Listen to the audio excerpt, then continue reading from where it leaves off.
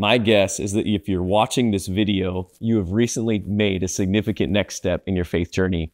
Whether it was baptism, giving your heart to the Lord for the very first time, or maybe rededicating your life to Christ. Well, our hope with this Change Life course is that over 4 sessions, you'll build a firm foundation as you begin to live a life in Him. So we're going to talk about 3 things today. Number 1, embracing your new identity in Christ. Number 2, understanding grace-based salvation. And number 3, reflecting God's love in your changed life. So let's start with the first one, embracing your new identity in Christ. Becoming a Christian isn't just about a one-time decision, it's about a lifelong transformation. You see, your identity has changed. You are a new creation in Christ. 2 Corinthians 5:17 says this, "Therefore, if anyone is in Christ, the new creation has come. The old has gone, the new is here."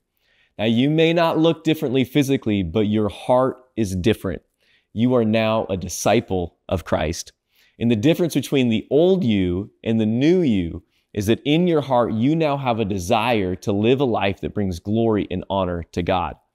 Now, feelings don't dictate your new identity. It is a fact of faith. When you trusted your life to Christ, instantly and forever, you have received this new identity. If you're a citizen of a country like the United States, like you probably are, if you get a speeding ticket, you didn't lose your citizenship. Same thing. If you mess up and as you're moving forward, you don't lose your new identity. You are now forever and always a disciple of Christ. Second thing here is God is at work in you. He's going to continue to transform you into His image. I love Philippians 1:6. It says, "Being confident of this, that He who began a good work in you will carry it until completion, until the day of Christ Jesus." There's this word in the Bible used to describe this process called sanctification, which means to be made holy. And it's a lifelong process, not a one-time moment. I heard a preacher say, he surveyed his own spiritual journey, and he said, "I'm not who I want to be, but I'm not who I used to be either." If you stay close to the heart of God, I promise you, God will transform you over time. Our faith is much more like a crock pot, a slow cook, than it is a microwave. And the third thing is this, embrace this new identity because it impacts every relationship in your life.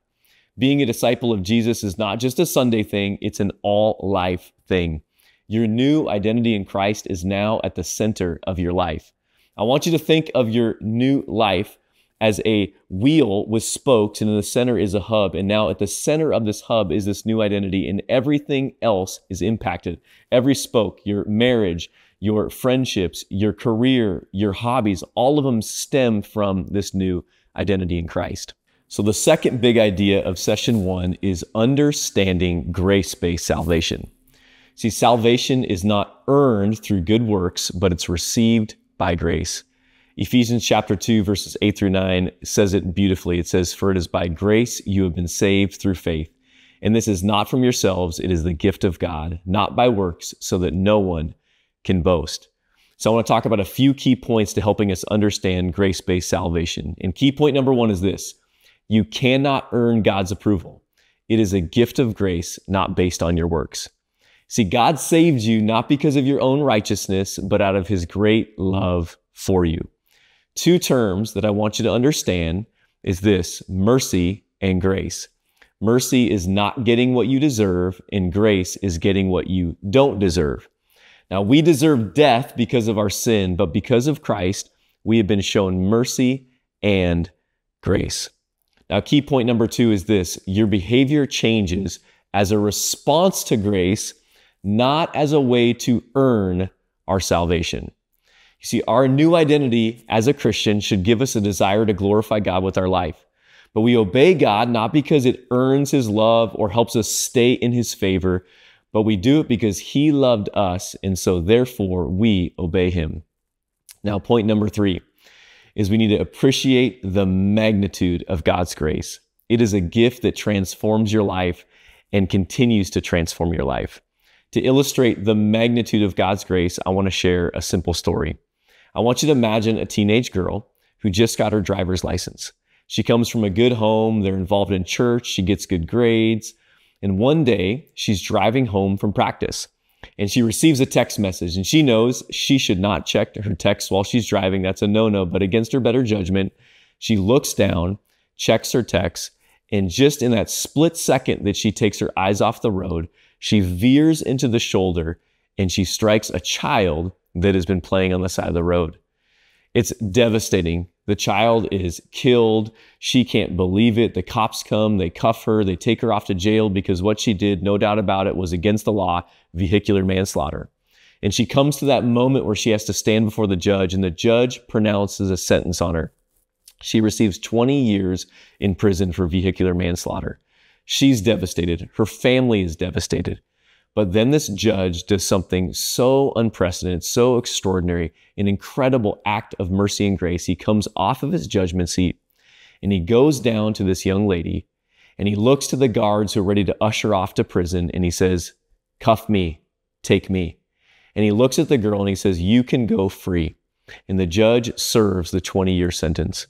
Just unbelievable. It's hard to fathom someone doing something like that. But that is the magnitude of God's grace and mercy for us. You see, our sin deserved death, but instead of us getting it, guess what? Jesus died on the cross for our sins. And he gave us this amazing gift of grace, which is reconciliation back to God and eternal life in him. You see, our salvation is based on God's grace through and through. And I want you to understand the magnitude of God's grace. Well, the third big idea that I want to talk to you about in session 1 of our Change Life course is this. We're called to reflect God's love in our changed life. 1 John chapter 1, verses 5-7 says this. "This is the message we have heard from him and declare to you. God is light, and in him there is no darkness at all. If we claim to have fellowship with him and yet walk in the darkness, we lie and do not live out the truth. But if we walk in the light as he is in the light, we have fellowship with one another, and the blood of Jesus, his son, purifies us from all sin." You see, a changed life reflects God's love and transforms how we live. A couple key points I want to share with you about this. Number 1, we're called to reflect his character through our actions. While we know that we cannot earn God's approval, but the way we live our life demonstrates our desire to glorify God. In response to God's love for us, we should reflect God's character in our life. You know, people say my oldest daughter, Perry, looks like Shannon, and she does. They look alike, they talk alike, they even act alike. She resembles Shannon. And we are to do this as Christians. In fact, the word Christian means little Christ. People should see Jesus in us as we live our life. The second key point is this. Prioritize a relationship with God and demonstrate his love to others. Jesus was questioned one time about what the greatest commandment in all the law was, and he said this in Matthew 22, verses 36-40. "Teacher, which is the greatest commandment in the law?" And Jesus replied, "Love the Lord your God with all your heart, with all your soul, and with all your mind. This is the first and greatest commandment. And the second is like it. Love your neighbor as yourself. All the law and the prophets hang on these 2 commandments." See, we demonstrate our faith in Christ by loving God and extending that love to those around us. Third point, engage in making disciples. Share this transformative message of Christ with other people. Y'all, good news is meant to be shared. When my daughter Perry and Paisley were born, we called everyone to tell them the good news.